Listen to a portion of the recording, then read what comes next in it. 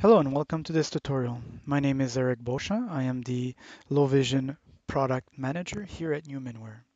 In today's tutorial, we will look at the basic interface available on Prodigy 4.0.0 on your Mac Connect. To change the interface, you go to the Prodigy settings, User Interface, Interface, and select Basic.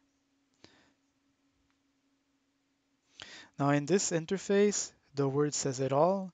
It's a basic, really basic interface, which brings you to the magnification application and offers you a way to change the contrast of the live image, the contrast colors.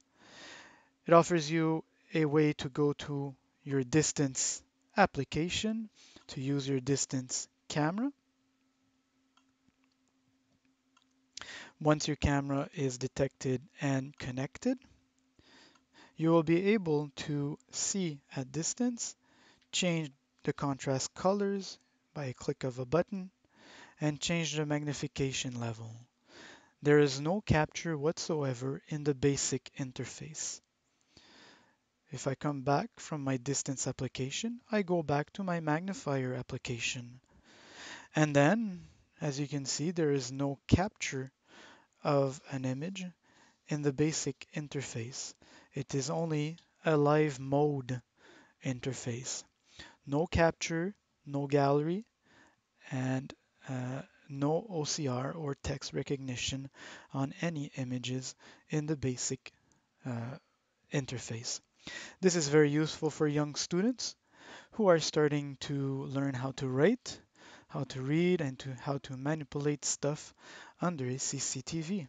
And also for them to use to see the teacher at distance on the board.